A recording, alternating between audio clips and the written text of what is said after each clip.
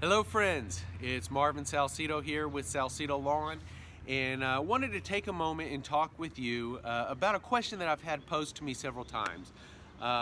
You've sprayed pre-emergent, but you still have weeds. Well, you know what? That is completely normal. What a pre-emergent does is that keeps new weeds from being transplanted in sprouting. So if a bird comes in and drops a seed, it's not going to allow it to grow, to germinate and to grow. Or if you have any weeds that are popping up currently, it's not going to allow those to regerminate. If they get all the way to seed, it's not going to allow them to regerminate. So it kind of helps stop the cycle. So what you need to do if you have any weeds popping up right now is you hit it with a post-emergent. So if you're having a dollarweed, clover, anything like that, you need to hit that with a broadleaf post-emergent.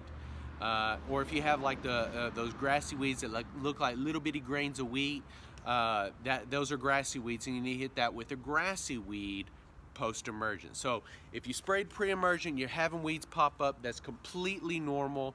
Anything that was already in the ground from last year is gonna pop up. So hit it with a good post-emergent. That'll help take care of anything. What we do, anytime that we come out to your property to do an application, like when we're doing our fertilization rounds right now, we still spray for weeds when we come out, because you're gonna have weeds pop up, and we wanna make sure and help combat those as they pop up. So hit them with a good post-emergent. That'll help take care of your weed problem right now. So if you have any other questions, please leave them below. We'd love to help you out however we can. Thank y'all so much. Y'all have a wonderful day.